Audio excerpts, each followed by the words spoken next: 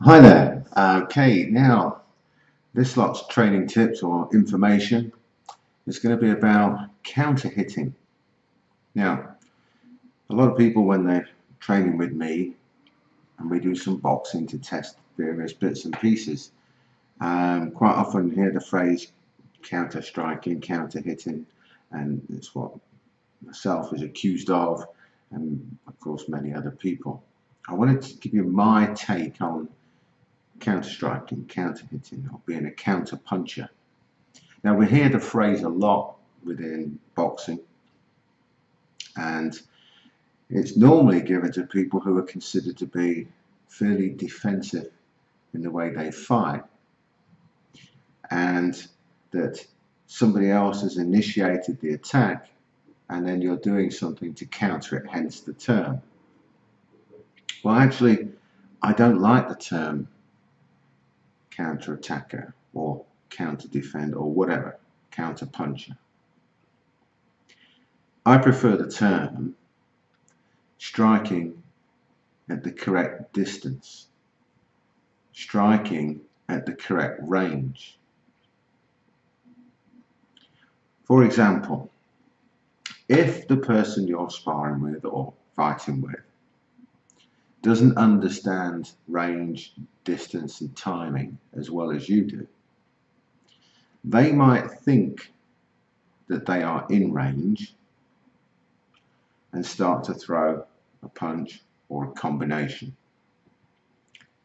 That punch or combination, you may well know, will not land because they're out of range.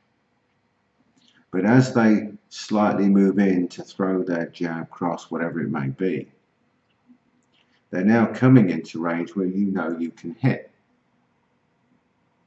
So it may well be that the other person has thrown a punch first or initiated some kind of attack first, and in that scenario, in that way of analysing it, I can understand people using the phrase counter-attack. But you're not countering an attack as such because you know that the attack is out of range. You know they're out of distance. You know it won't hit. So you can't really call it an attack. But you do know that you're in range. You do know that you've got the correct distance. And you do know that your strike should hit. So even though the other person has started to throw or has indeed thrown a technique first, if it's going to fall short and not land, it doesn't really matter that they've gone first. But if your counter is bum and lands, then that's what really matters. So counter attacker, counter puncher, yeah, obviously there are some people who fit within that description, if you like, but I like to make it clear as to what my definition of it is. It's not a counter striker, not a counter hitter, not a counter puncher. It's striking in the correct range. There's little point, unless it's for feints or setups or other things, but if you're actually trying to hit something, there's little point in throwing a punch or a strike, whatever it may be, unless they're in range. You know, if I've got a really good right hand and I know it's going to miss you, all feints and etc. to setups to one side, if I really just want to throw a right hand that's going to land, there is no point in me throwing that right hand if I know it's not going to land. No point. It's a waste of time, waste of energy, and it leaves me open. So I want to make sure that I throw a punch when I'm as sure as I can be that it's going to land. Now, of course, you know, people are moving around, things are happening, so of course you can still miss. Of course you do still miss. But you decrease the chances of missing all the time by making sure that range and distance and understanding of range and distance, not only of yourself but also of where your opponent is. And there's a whole host of things that make that up.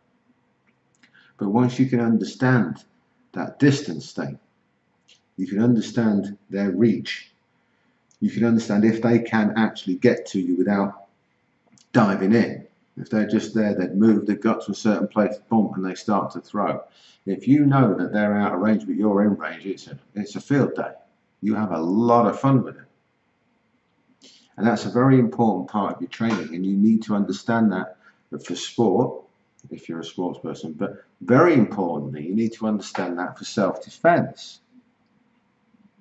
Because if you've got somebody in your face arguing with you and you've got the right angle on them, you know your distance, you know where you are, you've got everything ready. If you know that if you throw that right hand, it's in range and you can land it. But you also know the other guy can't land without really jumping in on you. If you as a trained person understand that distance, I'm telling you now, I know from experience, and many people that I've taught as well will tell you from experience, that guy out on the street, unless he's very well trained as well, but let's assume he's just a knob jockey on the street for a moment, he knows he's too far away to land. So he wants to try to get in on you, get closer, or whatever it may be, to make sure he can land. But you know he's already in your range. So the second, that millisecond rather, that they flinch, move, even look like something's going to go wrong, pop, you can land your punch. So understanding of this range, what can and can't hit you and what you can and can't hit, is of vital importance. And again, for self-defense, it comes back to that sporting environment, which is why we do so much boxing. If in a self-defense situation, that guy, you know he's out of range, you know he's got to move a lot to land his punch.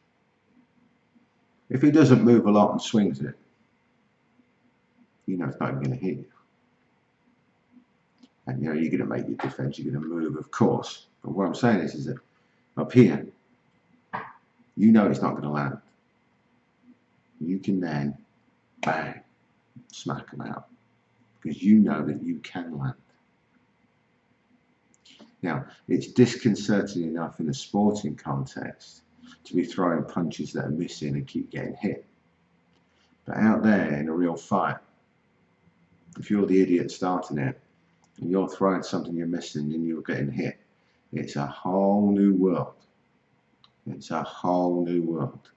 Because, you know, sporting context, you don't want to be taking a punch anyway. But in a sporting context, there's gloves, bells, flags, whistles, referees. You can take a count. There's all sorts of things to get out of it. In a street fight, it's up to the mercy of the other guy or somebody coming to your aid. So if you've got this distance right, it helps with a lot of other things. Mentally, you're prepared. You know you're in range. You know you can hit that guy, and you know he can't hit you.